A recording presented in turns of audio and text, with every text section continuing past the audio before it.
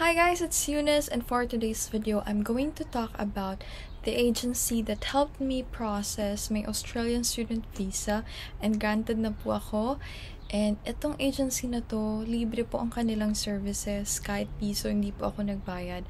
They helped me from start to finish, and up till now, na-granted po ako, tinutulungan pa rin nila ako makahanap ng accommodation, and they can also help me find work there.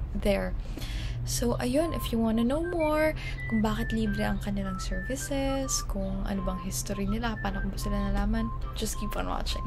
Okay, first things first, the name of the agency is Pathway to Us. Marami pong nako-confuse kasi sobrang sikat po nung phrase na Pathway to PR. And akala nila Pathway to Us is hindi yun yung pangalan. Pero yun na po yung pangalan. Pathway to Us. Their website is pathwaytous.com. So, ayun po. Bakit libre ang service ng Pathway to Us? Ganito po kasi yan. Ang Pathway to Us po, they are in partnership with the schools sa Australia. And for every successful na student na mai-enroll nila sa isang college doon or sa isang university doon at mag-grant yung student na yun ng visa, like me, nag-grant po ako at enrolled po ako sa isang college doon na partner nila, yung institution or yung college ko na po ang magbibigay ng komisyon kay Pathway to Us.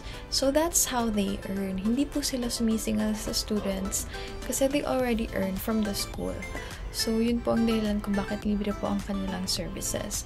Although they have migration services, yung tipong gusto mo dun tumira, they can help you with that. Yun po, may bayad na po yun. But everything na related sa student visa, 100% free po. Okay, hindi ba yan scam? Ang dami kong na-receive na question na fishy, red flag daw, walang libre ngayon. Pero, ganun po kasi. Marami na rin pong agency ang free. And I just happened to choose Pathway to Us. 2019 pa lang po, kausap ko na sila.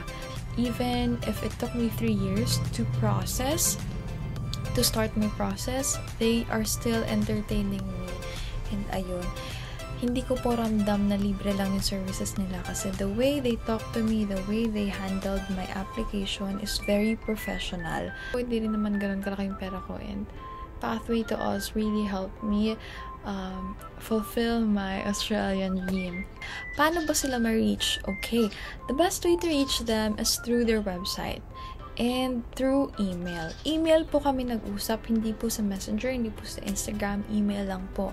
If hindi nyo po trip mag-email, pwede po kayong mag-fill up ng questionnaire nila doon.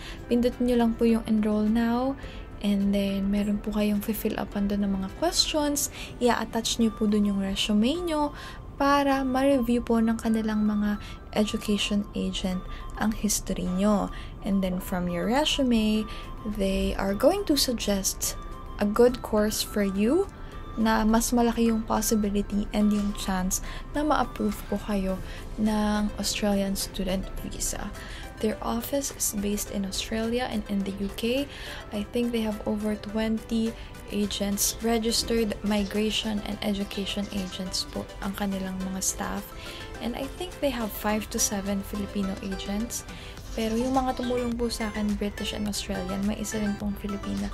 So, yun.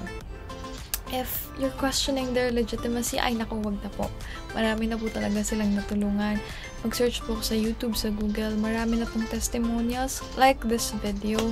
And ginagawa po namin out of care.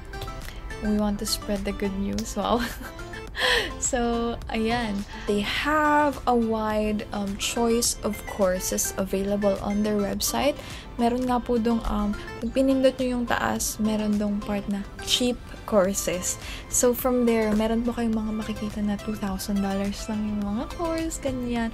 Nakalist na po dun yung courses na mura.